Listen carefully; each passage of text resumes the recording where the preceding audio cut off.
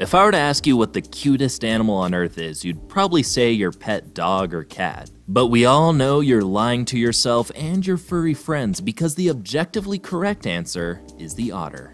Never before has a creature attained such levels of unbridled adorableness, from their round, scrunchable noses to their unceasing habit of running around and playing with each other. There is nothing that invokes quite the same level of serotonin as an otter.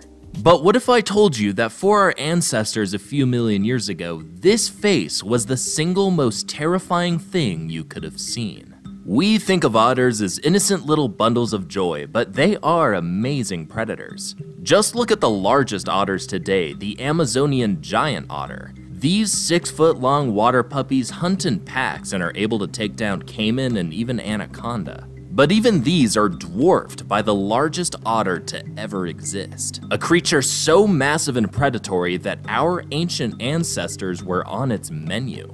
But before trying to explain just how horrifying this creature would have been, I took a trip to my local aquarium to take a gander at some modern otters, to see if I can get any hints as to their predatory nature. Now just seeing these smaller relatives, you can really see the horror, the absolute ferocity they bring to the table. Just look at him adorably scratching himself right there, just like if it were a human skull, just digging his talons into it. Just what an intimidating, amazing predator. All joking aside, it was incredibly difficult to try and look at these things as voracious predators. Even when doing really boring, run-of-the-mill stuff, they had me riveted. When they were waddling around on land, it's hard to see them as much of a threat to anything, but their true potential revealed itself to me when I looked at them under the water. This right here is truly the closest mammals have ever gotten to reinventing the crocodile. Their agility and flexibility are unmatched, and I'd imagine it'd be pretty difficult for anything to escape it in its natural element. But even though I could spend an eternity watching these things, it's time to turn our attention to what this video is really about. Some bones and teeth discovered a couple years ago in the fossil beds of Ethiopia,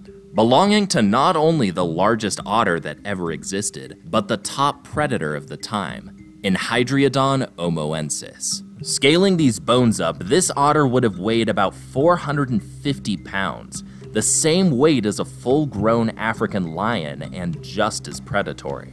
Recently, an isotope analysis was conducted to determine the diet of many of the giant prehistoric species of otter. Also, I just ran out of otter footage, so we're gonna go with beaver for the rest of the video. It's pretty much the same thing. Most of them lined up with the typical values expected from a freshwater predator, with some even having huge crushing teeth specializing in giant freshwater clams. But the values for Enhydriodon omoensis were shocking. Its isotope analysis wasn't anything like a typical aquatic predator, but matched terrestrial carnivores like hyenas and big cats. So not only was this otter not tied to the water, but it was hunting large prey on land. And before I talk about the creepy thing about its teeth, let's dissect that a bit.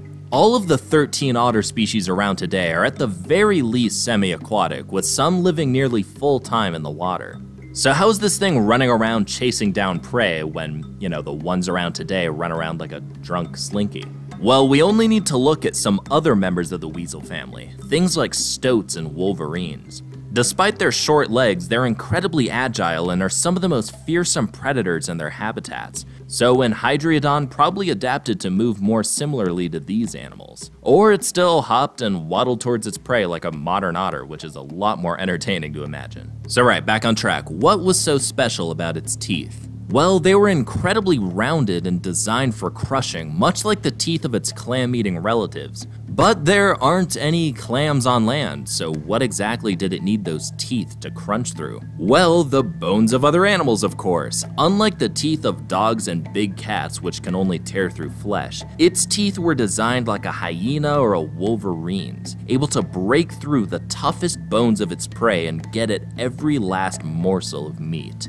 And that meant real bad news for our ancestors, because Enhydriodon's habitat also happened to be where Australopithecus was walking around, one of the first hominids with the ability to walk upright. These poor fellas would have been a perfect snack for Enhydriodon, bones and all. And knowing just how agile other members of the weasel family are, and how distracting its cute face must have been, it would have been quite the task to escape from one alive. Let me know what other animals, extinct or alive, you guys want me to talk about in the future, and I'll see you guys next time.